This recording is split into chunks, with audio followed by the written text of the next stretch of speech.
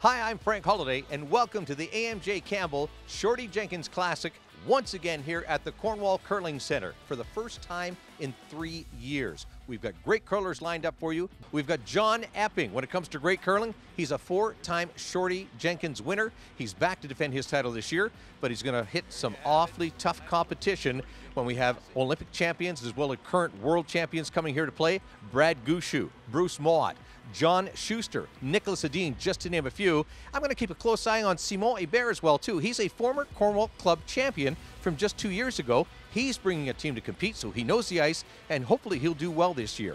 Also, when it comes to the women's division, Jennifer Jones, she has been voted one of the best of all time, if not the best of all time. She is also coming to defend her title. She won it the last time in 2019. Keep a close eye out for Team Grandy, another great up-and-coming team.